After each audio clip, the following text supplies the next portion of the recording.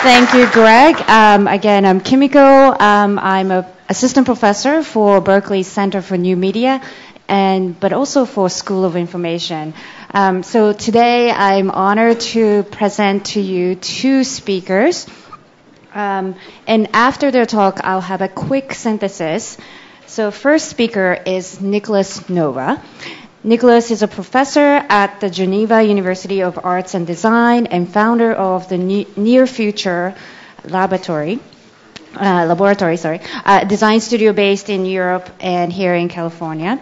Nicolas has given talks and exhibited his work on the intersections of design, technology, and the near future possibilities for new socio-technical interaction rituals. So without further ado, please welcome Nicolas Nova.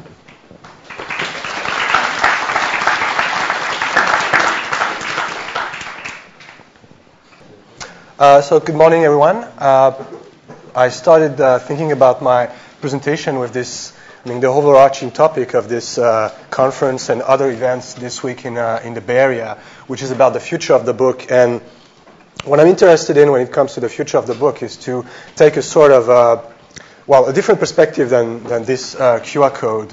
The reason why I'm interested in going beyond the QR code is that as we see people talking about the evolution of text, book, and the role of digital technologies in book and textual production, QR codes are kind of pervasive and omnipresent, and I want to explore a different kind of perspective. And in order to do that, I'm going to make a short detour with a different field in art, and look at music and how the musical production changed with digital technologies. So I'm not sure if you're familiar with this kind of device. It's been produced by a Japanese company called Casio back in the 80s. Casio was doing pocket calculators and wanted to go into the music industry. And there was this engineer working at the company, developing these small keyboards from it's called Casiotone, the brand that Casio used for this. And the guy was crazy of this American singer, Eddie Cochran.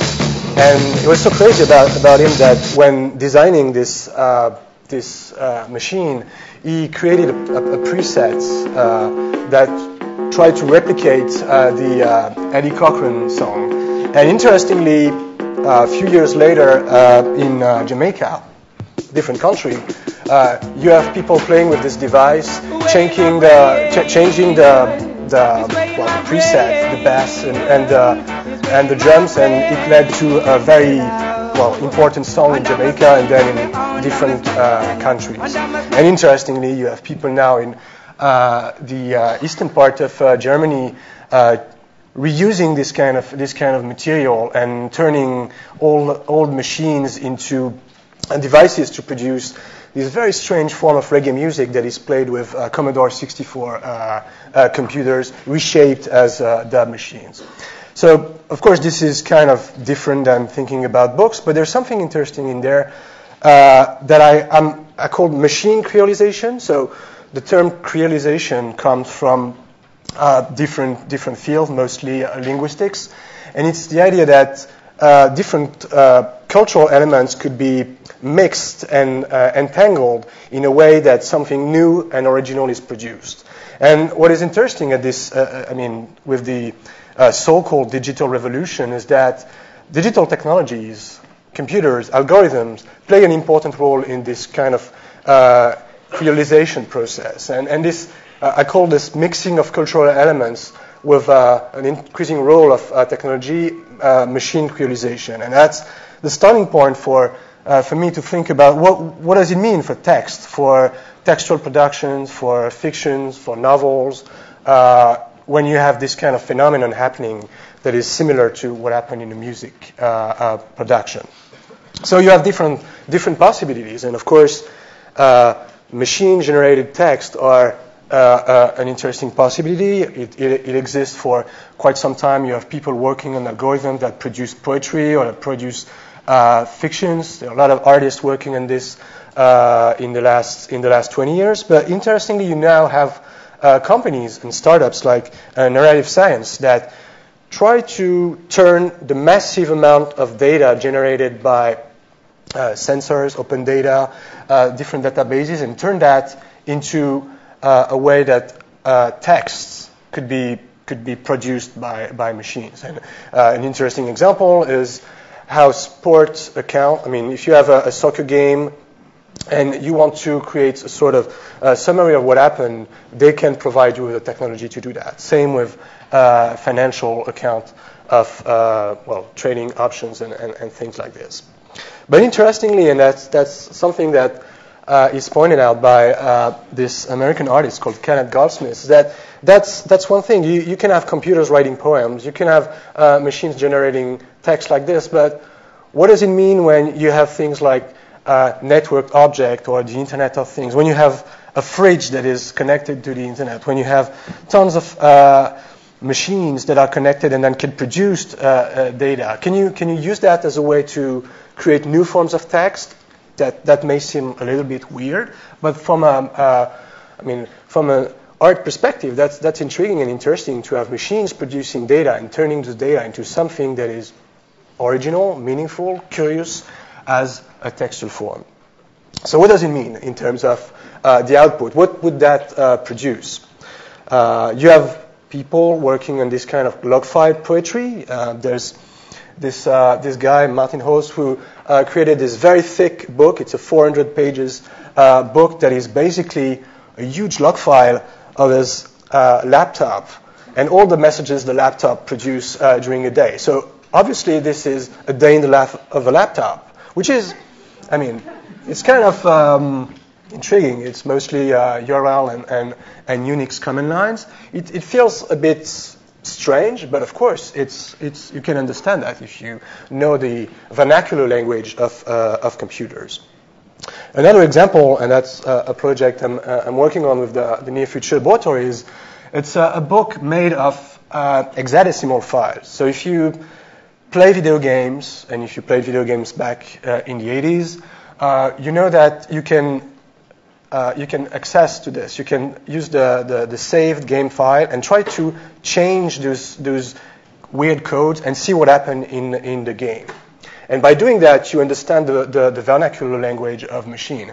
And this project is basically a compilation of all my attempts to save a princess in the game Super Mario Brothers, which is also totally absurd and weird if you look at the text like this. It's mostly letters and numbers. But interestingly, this is a sort of tribute to the people back in the 80s or still now are trying to understand what it means. And of course, by tweaking, by changing these letters and playing the game afterwards, you can understand what happened. What are the changes that you created by changing this kind of language? And by changing this, you learn how to understand the computer. And you can, hopefully, it might be interesting to apply that to other things. There's a guy who played Civilization, the strategy game, for 10 years. So he let his computer playing for 10 years, and it created weird countries and weird civilization which attacked each other. And that's, I mean, one direction that I'm interested in is how the huge log file produced in those 10 years can be turned into an anthology or a sort of Wikipedia, encyclopedia of that word by algorithms that can detect what has been created by the machine and turned into a fictional universe. So that was basically a sort of machine-produced sort of a text. So what would it mean to go beyond that and try to think about new forms of human-machine collaboration in which you don't just have the machine producing all those weird data, but you have people trying to curate or to use this data and turn this into something a bit more meaningful than what I've presented before. So there's this project that we are pursuing in the Near Future Laboratory with my colleague Fabien Girardin and Julian Bleeker, who are in this room. And it's a project that we call Memento. And the idea is to collect data coming from different data sources like Flickr, Instagram, Twitter, and put that in some sort of pool on the computer and turn that into a book production service that would lead to this kind of book where you can, after you go on vacation, that's obviously an important use case, you can turn that into a sort of compilation of your vacation. Like you have the picture you've chosen for the title, you have a map that can be generated, extracted from the Foursquare or the location-based service you used. You have pictures and quotes coming from Twitter. And all of this is the result of a collaboration between the data generated by the different services one could use on his smartphone and then some form of curation by the author of this book. Another project I'm interested in is the equivalent to what I just presented, but with fictions. So I guess in the US you're familiar with those 311 Twitter account. There's one in Venice Beach where I lived last year, and in this Twitter account you can see all the problems going on in real time. If you have someone running naked on the street with a gun or crazy things like this, and if you look at this, it's a series of sort of micro dramas in the city that appears on a regular basis. So the idea is to use the same platform as what I presented to collect data like tweets from this Twitter account, pictures coming from Flickr, and try to generate a book based on those micro drama. Would be like this. You would have the description of what happened on the tweets, and by looking at the different location, you can go look on Flickr the picture that corresponds to this and create, not automatically, but with some form of human intervention, you can create this kind of book that is meant to reflect the microdrama happening in Venice, California. Other people are going beyond that and are curious about what it means to have a sort of algorithmic production that engages new forms of collaboration between human and machine. Turmavin, which is a very interesting art collective in Austria, did this Ghostwriters project I think it was last year. And the idea is that you have an algorithm, a bot, that automatically scrap content on YouTube. They take the YouTube comments, they create a Kindle book, and they sell the Kindle book on Amazon. And of course, Amazon is pissed because they take that as spam. Obviously, the content is intriguing. They focus on SpongeBob SquarePants, Kindle books, and Justin Bieber. Of course, that's also very absurd, and who wants to read that is a very important question. But more importantly, what is intriguing here is that you have a new forms of cultural production that is partly taken care of by algorithms and computer bots that can scrap content somewhere, create a book, and sell it on Amazon. And that's a funny example. But if you look at academic production and you look at certain kind of books on Amazon, they basically use the same kind of thing. They scrap content on Wikipedia, turn this into a book, like a manual, which is very badly done and with a very weird graphic design, but it's sold on Amazon afterwards. And Amazon has to solve this kind of spam or find a way to deal with this kind of spam-related production of text by algorithms. Another example of textual production by a collaboration between human and machine is this project called the Descriptive Camera by a designer called Matt Richardson. And it's basically a camera that takes a picture, sends the picture on Amazon Mechanical Turk, a crowdsourcing platform where you can ask people to do certain tasks there are very basic tasks and you can pay them a very short amount of money. So the camera takes the picture, sends it on Amazon Mechanical Turk, asks people to give a textual description of what is on the picture, send it back to the camera, and print it on this very tiny roll of paper. So it's basically a descriptive camera, a textual form of pictures. That's also funny and a bit absurd, but the sort of collective, the sort of collaboration you have between machines, algorithm, and human in this is very intriguing. It's also a new form of textual production that could be expanded to different domains.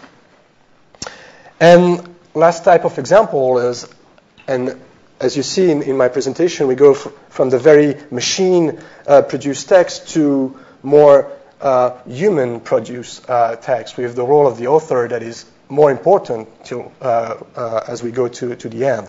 So you have machine-like text produced by people, and this is an intriguing example, the Hamlet Facebook newsfeed edition by an artist called Serge Schmeling, who did this sort of remediation of Hamlet in the form of a Facebook interface, which is also absurd and intriguing, but that's a way to see how human authors remediate things, and that's more like a joke, of course. But you have people going beyond that. You have this collective of game designers led by Lena Polanski and this guy that I don't remember the first name, called Ghost in the Machine. And it's a series of short stories based on the glitches and the problems and the imperfection you have in video games. And they tell this story by using these imperfections that you have in video games as a form of a metaphor to tell the story.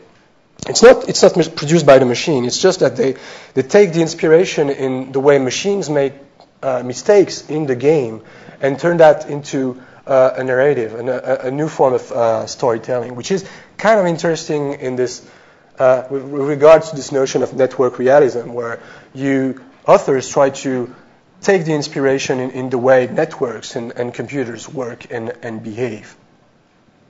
And last type of example for which I'm interested in with regards to this kind of machine creolization that I started with is how reading text can change because of algorithm. So there are many examples like this one, and this is from one of our students at the design school in Geneva, where you can read a comic book, and by using your smartphone on top of the comic book, you can have additional content that is triggered by different shapes on the comic book. There's no QR code, as I mentioned at the beginning of this presentation. And there are different kind of design collective working on this type of augmented reading capability that is allowed and enabled by algorithm. In a similar kind of way, you have location-based books. It's basically books that you can read in different places, and depending on the place where you read the book, the story or certain kind of elements in the story might change depending on where you are. And it's based on this idea that you might simply read something different depending on the place you want to read the book. And that's intriguing. I'm not sure if there's a huge value in the book that is featured on this slide, but probably that's an interesting direction to understand how external data like location, weather data, the number of times you read a book can reshape the reading experience. And you can envision a book where, depending on the weather, the content might be different. You can imagine a book where if it's the third time you read the book, it's different because the book detected that it's the third time that you read it. And you can create a sort of new experience, in a new form of relationship between the reader, his context, and the book content itself. Other example that I find intriguing is the way, especially in the field of digital humanities, people are trying to understand and provide new kind of metaphors for book content. This is a project done by Yannick Rocha and Frédéric Kaplan, two researchers from the Swiss Institute of Technology in Lausanne, in Switzerland. And what they did is basically put the whole collection of Rousseau's Confessions, very thick series of volumes, and what they wanted to explore is the social network of the characters in this book. And what they did with the analysis, they built an algorithm that scrapped the content and analyzed the content, the relationship between the characters, and it generated this sort of social graph, the equivalent of Facebook social graph, that replicate the evolution of the social network in all of the different confessions by Rousseau. And you can see the evolution of the connection between the characters. That's interesting, of course, from an academic perspective, but that's also intriguing in terms of book writing as a metaphor for providing a new points of entry in the book. If you think about books like Lord of the Rings or any kind of fantasy-like book, it's like a mandatory thing to have a map at the beginning of the book. So is the social network a new equivalent of the map in the Lord of the Rings? Could there be things like this where you have, because of the algorithms, you have new representation that help you or lead you to discover the content of a book in a different way? An interesting case for this is the work done by Stephen Thiel, who did this Understanding Shakespeare project. And he created this book, and it's very similar to the project I've shown before, where you have, for different Shakespeare texts, like Macbeth, you have a sort of analysis and a very interesting representation of the plots, the narrative, and the connection between characters and events in the book. And that's, I mean, I don't necessarily mean here that the future is about having tons of data visualization in books and novels. But what would it mean if you replace the map at the beginning of Lord of the Rings with this kind of representation? How your experience of understanding the evolution of the characters, their the plot, their discovery of the fantastic universe described in the book, how this would be influenced by such kind of representation. And as a conclusion, as a way to frame this, to wrap up this kind of discussion, I want to end with this quote from this writer from Martinique, one of the French islands in the Caribbean, who wrote this quote back in the 90s. A very, very forward thinking and very anticipatory vision where it says basically, okay, as writers, as authors, people are interested in having computers, I like the expression, coughing up poetry. And he links that to other type of writers interested in randomness, in the use of, well, dice, for instance, which refers to Stéphane Mallarmé's work.